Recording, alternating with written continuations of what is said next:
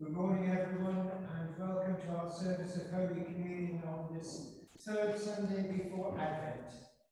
We made it not quite so sunny this morning, but an awful lot easier for seeing the little cursor on the computer screen, which has become my weekly bugbear, trying to see it in order to move it around. We welcome everyone joining us on the live stream and give thanks to God that for at least 3 weeks it's been stable. So let's hope it continues in that fashion. Our first hymn this morning, number 822, When Morning Gilds the Sky.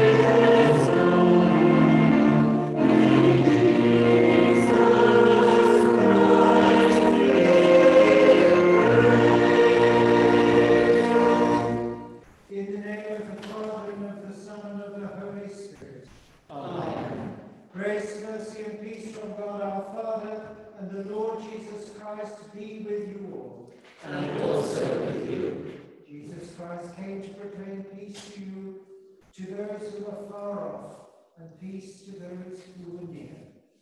Let us pray.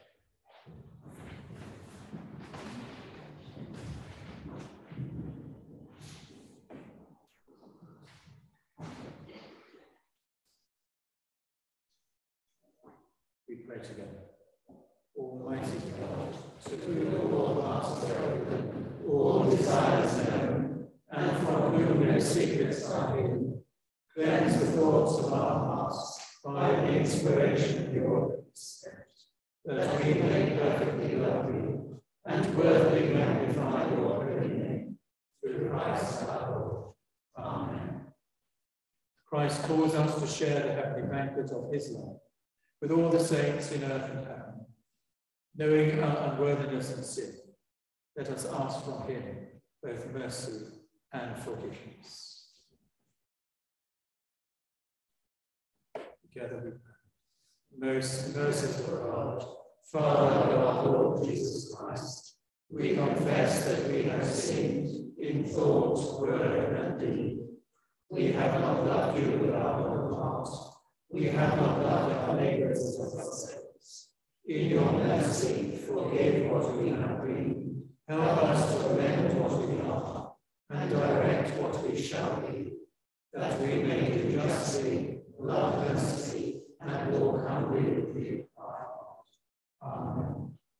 Almighty God, who forgives all who truly repent, have mercy upon you, pardon and deliver you from all your sins, confirm and strengthen you in all goodness, and keep you in life eternal.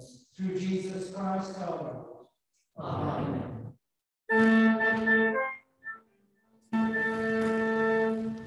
Glory to God in the highest, and peace to his people on earth.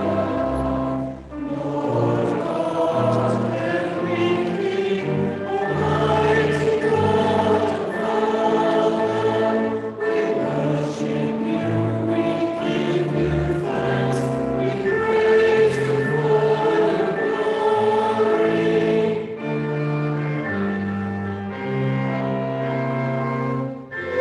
Jesus Christ, Holy Son of the Father, Lord God, Lamb of God, who take away the sin of the world, have mercy on us. You are seated at the right hand of the Father. Receive our prayer.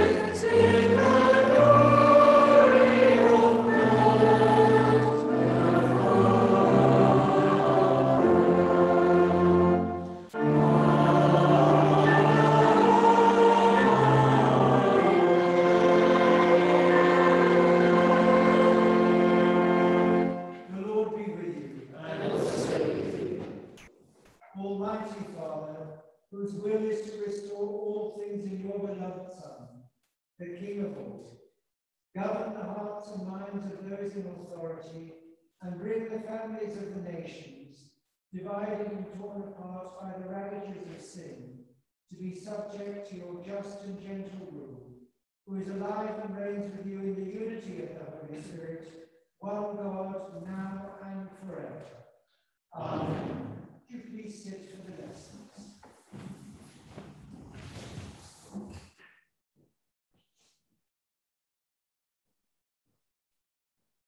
A reading from the book of Jonah.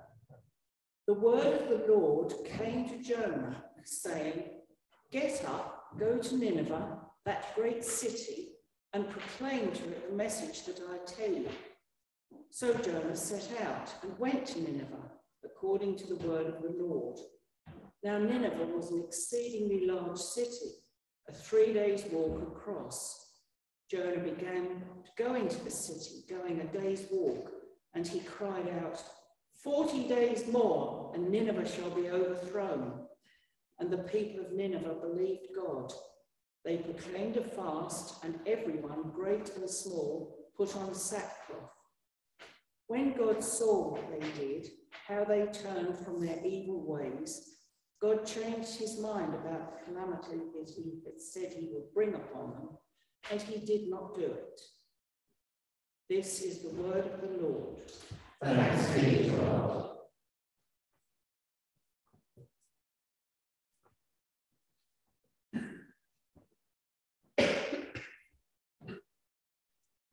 A reading from the letter to the Hebrews.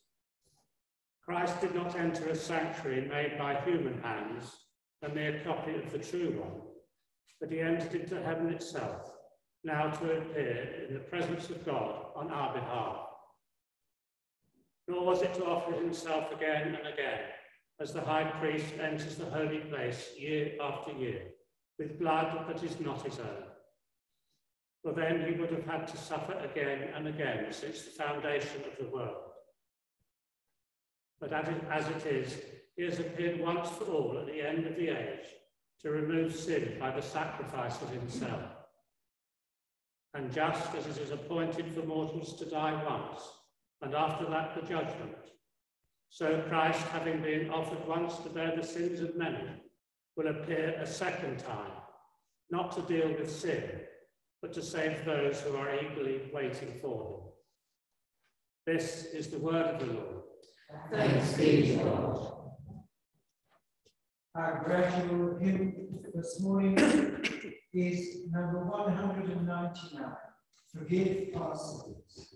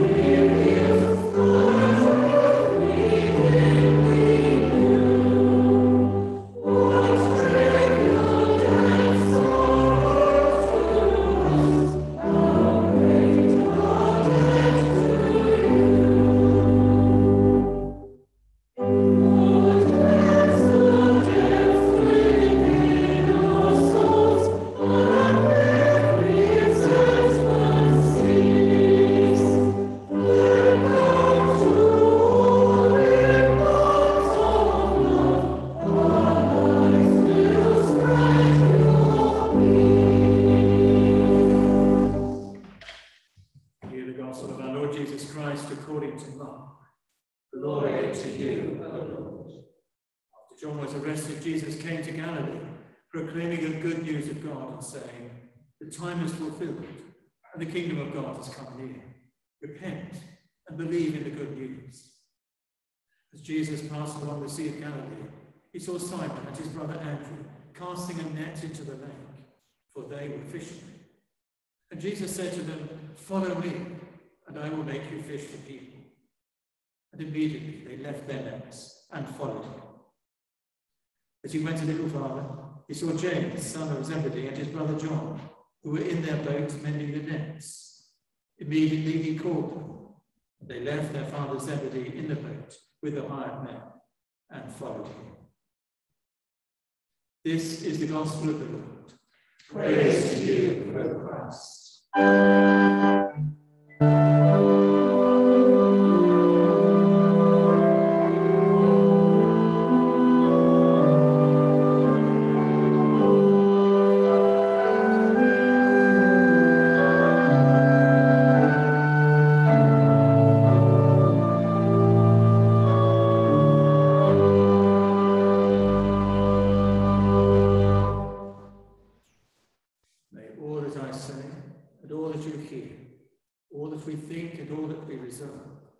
Be in the name of God, who is Father, Son, and Holy Spirit. Amen. Please be seated.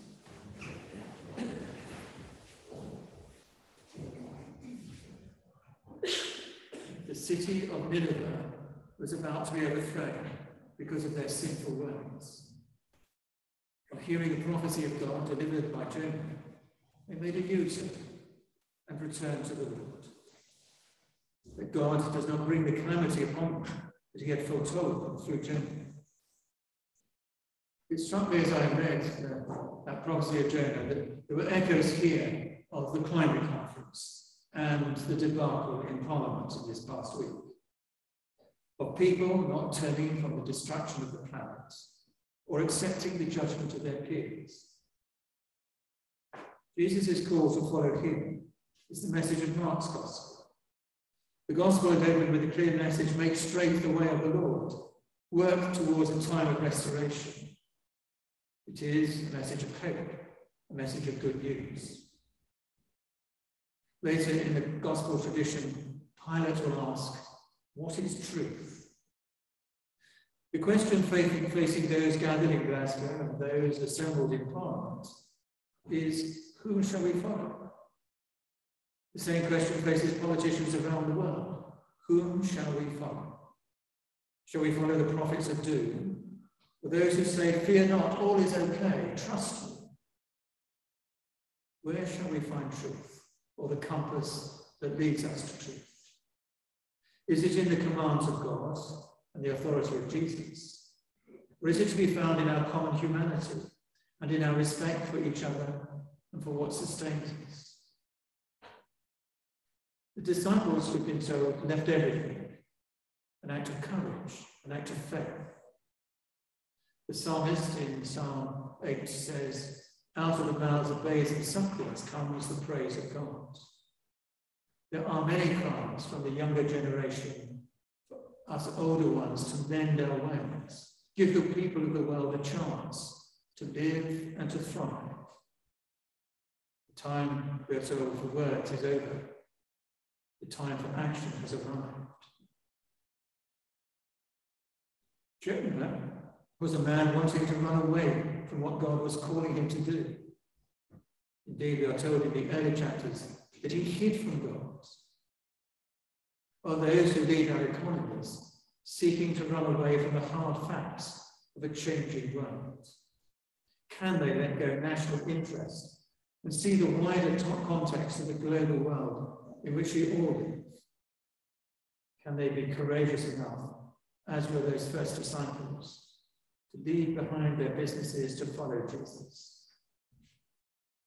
After Jonah had delivered his prophecy of judgment and the people had listened, it was then the people turned from their sinful ways. God changes his mind and spares them from the destruction he was minded to bring upon them.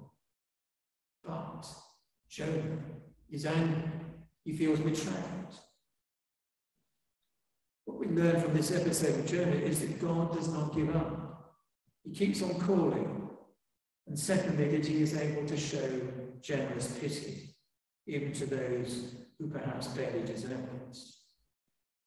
But it is the nature of God to love that which he has created, and to long to draw it back to himself, so that, in faith, I can say, God does not give up on us, even beyond death. Mark's gospel reminds us of the urgency behind the call of Jesus. The kingdom of God has come near. Repent and believe. That is, turn again. Let go of the past. Walk into the future which is upon you. It is a call to, first of all, let go of the pressures of social and political convention and look for the truth in all things. And secondly, the call to repentance is an invitation or a summons to return to the ways of God, to listen and receive the message of good news. Once again, in our 21st century, we hear the echo of the gospel to our world. Climate change is upon us. Time is not on our side. Turn again, renew your ways, and walk in the promise of God. If the world is to benefit from all the time and energy expended in Glasgow over this 2-week period, then it requires to own the love and generosity of God. That is, tend to the needs of the poor and vulnerable, wherever they may be. To let go of the indulgences we grant ourselves in order that others might simply live. The message of Hebrews is very much, there is only one chance, one opportunity. Now is the time to act. Amen.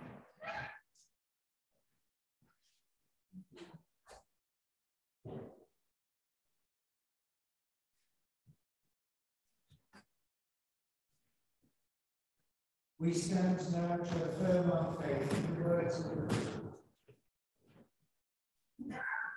We believe in one God, the Father, the Almighty, maker of heaven, of all that is seen and unseen. We believe in one Lord Jesus Christ, the only Son of God, eternally begotten of the Father, God from God, light from light, true God from true God, begotten not made, of one being with the Father, through him all things were made, for our salvation. Yea, was incarnate from the Holy Spirit and the flesh, and was made man. For our sake he was crucified under Pontius Pilate. He suffered death and was buried. On the third day he rose again, in accordance with the Scriptures. He ascended into heaven, and is seated at the right hand. He will come again in glory to judge the living and his kingdom will have an. We believe in the Holy Spirit, the Lord, who proceeds from the Father and the Son, who with the Father and the Son is worshipped and glorified, who has spoken through the prophets. We believe in one holy Catholic Church. We acknowledge our baptism for the Lord, and the life. Amen. Now let us pray for the church and for the world, and let us thank God for his goodness. The response to "We wait on you, Lord," is "Our hope is in your mercy." We wait on you, O Lord. Our hope is in your mercy. Lord Jesus Christ, you called brothers to leave their boats at the lakeside and to follow you. Give your church courage to step out in new ways to proclaim your good news to the world and to engage with the world. We pray for our parishes in the Nar Valley group. We pray for the diocese. We pray especially for Bishop Graham and the work that he's undertaking at COP26 in Glasgow, as he continues his role as the lead bishop on environment and climate change. We pray that the church will keep up with the matters that concern and motivate the world, that we may engage with all the people that we come into contact with, to learn from them and to explain and proclaim the gospel of Jesus Christ to them, which is a gospel of good news. We pray, O Lord, that we might shed hope in situations where hope is so often missing, where pessimism can take over. Help us to be agents of peace, of hope, and of a willingness to find change. We wait on you, O Lord. Our hope is in your mercy. Lord Jesus Christ, your call confronts us with the need for repentance. Turn the hearts of all to the values of your kingdom. Lord, in the face of the challenges facing this great world, this marvelous creation, help us to be humble.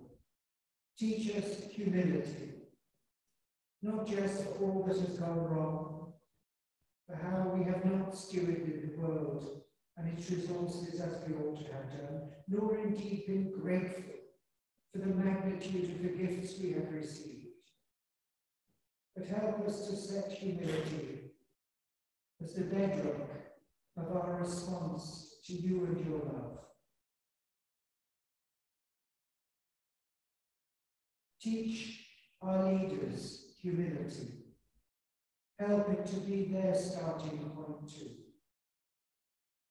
From it to build slowly to learn wisely, to govern gently.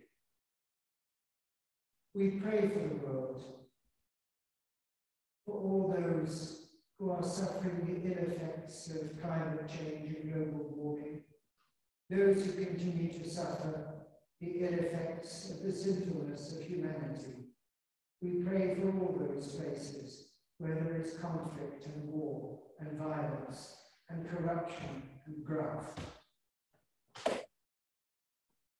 Help us, Lord, to acknowledge all that is wrong and work for peace, for hope. Grant us humility and repentance. We wait on you, O Lord. Our hope is in your mercy. Lord Jesus Christ, you drew working men into your company. Guide all those who are responsible for industrial relations and fair conditions of work. We pray for all our trades unions, for our professional guilds, all those who seek to bring fairness and equity to working life. We pray for those throughout the world who still labour in dangerous conditions that threaten their health. We pray that all may have a voice at work. We pray especially for those who seek to be brave, for the whistleblowers, those who seek to bring the wickedness to light. We pray that they will have the courage to continue to do so, and the protection for having sought to bring truth. Expand our concern for all those who pay a price for the things that we consume, the things that we require or feel that we need. Help us always to see who is involved in all these processes and to want as good a life for them as we want for ourselves. We wait on you, O Lord. Our hope is in your mercy. Lord Jesus Christ, you came among human life and shared its joys and its sorrows. Bless all those who are struggling with the strains and cares of this world. Those who are unwell in body, mind, or spirit. Those who are lonely or sad. Those who feel themselves without hope. And all those who worry and care for other people. We continue our ministry of prayer for David Bowman, David Kirkland, Ruth Clare, Gwen Wallace, Sarah, Amelia, Kelly Sanderson, Christine Rayner, Anna Smith, Tom Boyle, Matthew Wise, Ida West, Stephen Milner, and Julia. And we continue to give thanks for all that is being done for them. We wait on you, O Lord. Our hope is in your mercy. Lord Jesus, your net encompasses all humanity. Gather to yourself, we pray, all those who have died. Among the recently departed, we pray for the souls of Marlene Conning, Duncan Conning, Margaret Smith, Reginald Smith, and Garth Bambridge.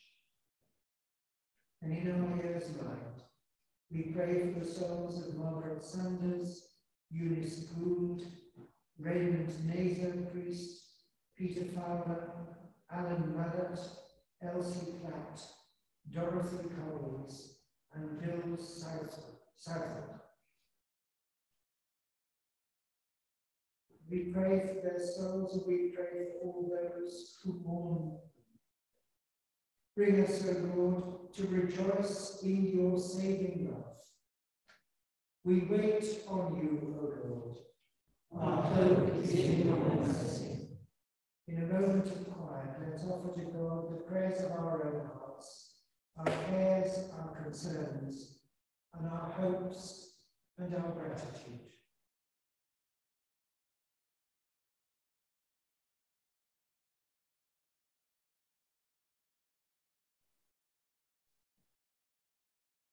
Merciful Father, accept these prayers for the sake of your Son, our Saviour, Jesus Christ. Amen. We are fellow citizens with the saints and of the household of God, through Christ our Lord, who came and preached peace to those who were far off and those who were near. The peace of the Lord be always with you. And also with you.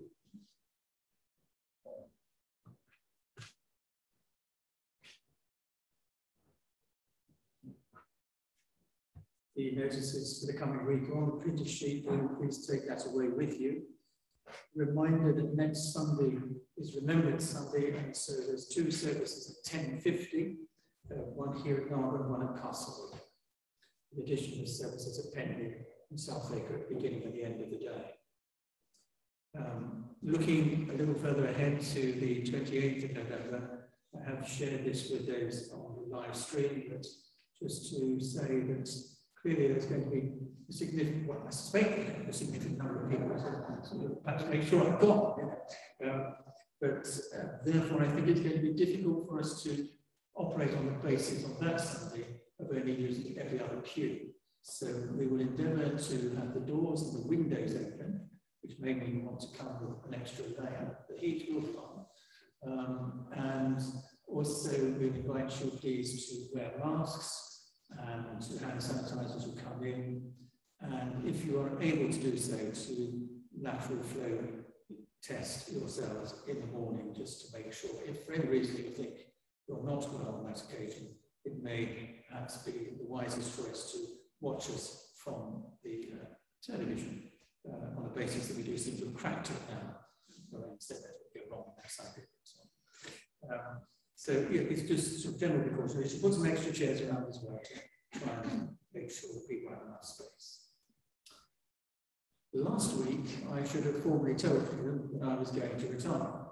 Unfortunately, the diocese did not send me the paperwork until Monday morning. So I now give my formal notice that I will cease to be the rector of the Nar Valley group on the 28th of November, my 70th birthday, because we're not allowed to go beyond that date. Not that the church practices ageism, it's just those are the rules. I say no more. For the record. It's all recorded for posterity. Somewhat appropriately, our offertory hymn is 687. Take my life and let it be. Take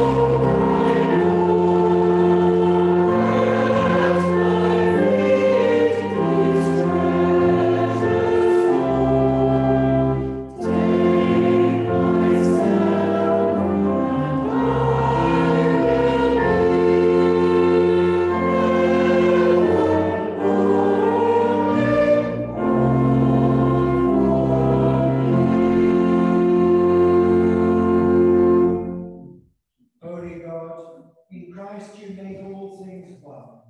May we who are reconciled at this table bring wholeness to our broken world.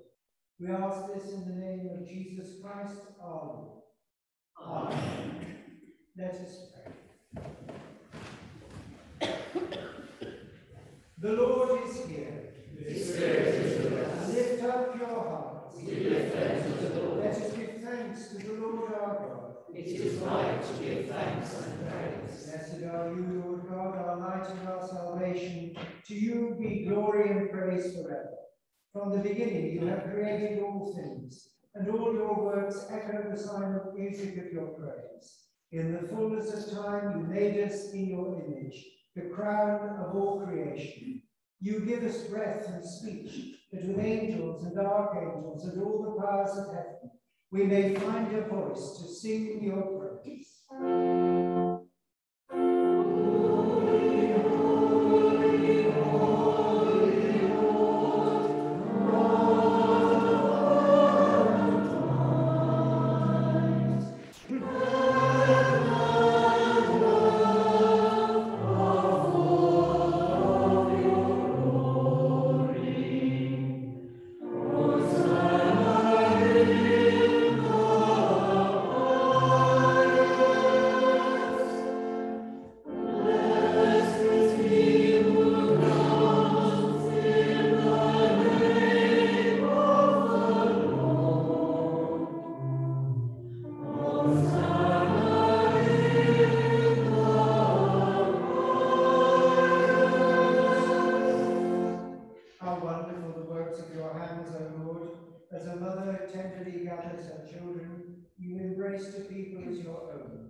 When they turned away and rebelled, your love remained steadfast. From them you raised up Jesus, our Saviour, born of Mary, to be the living bread, in whom all our hungers are satisfied. He offered his life for sinners, and with a love stronger than death, he opened wide his arms on the cross. On the night before he died, he came to supper with his disciples, and taking bread, he gave you thanks. He broke it and gave it to them, saying, "Take, eat. This is my body, which is given for you. Do this in remembrance of me."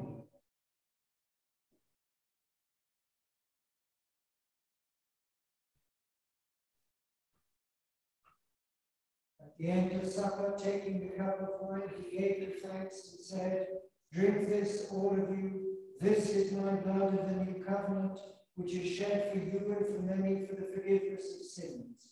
Do this as often as you drink it in remembrance of me."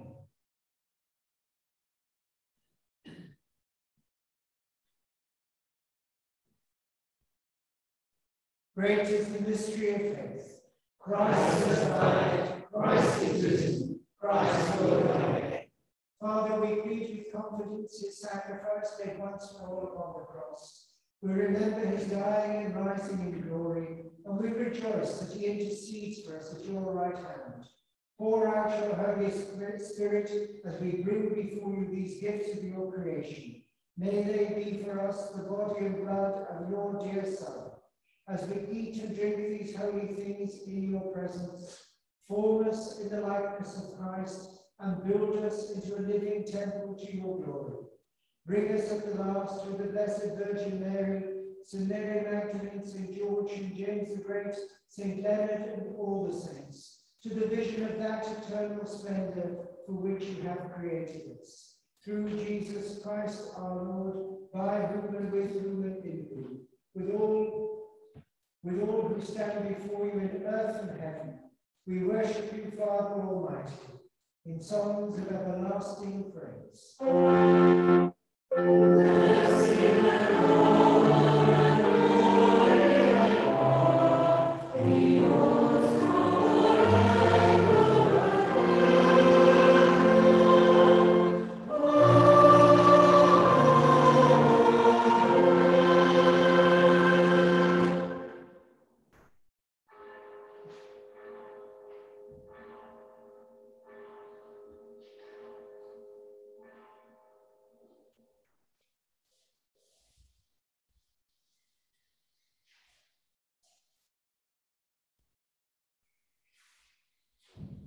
Let us pray with confidence as our Saviour has taught us.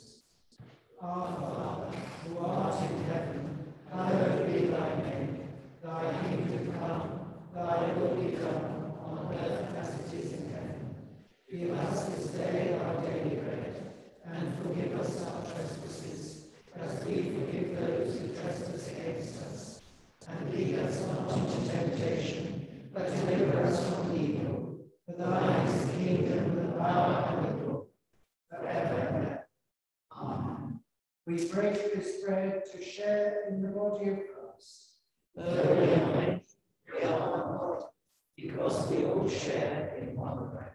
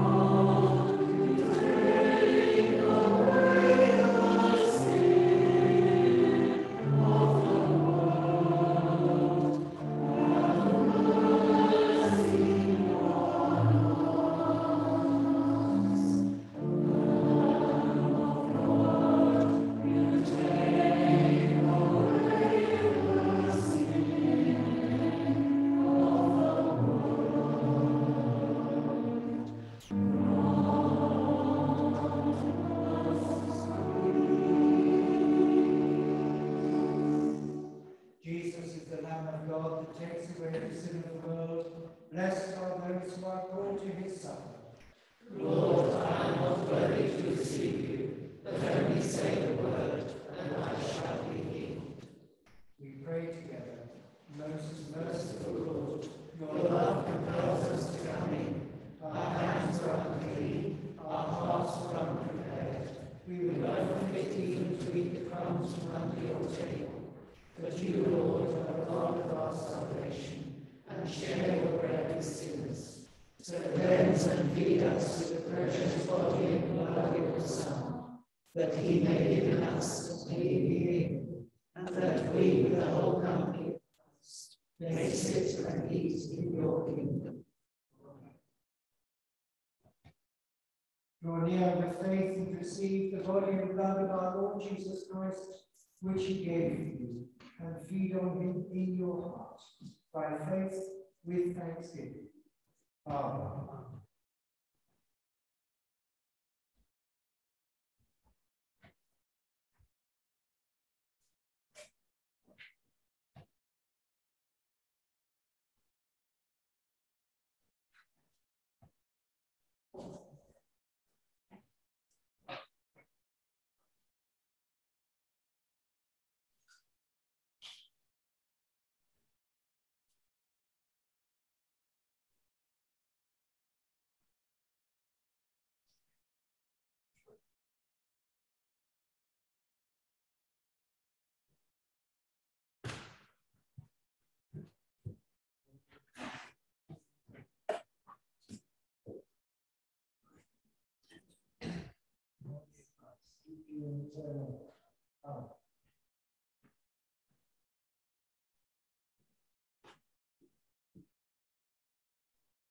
Body of Christ, keep you in eternal life.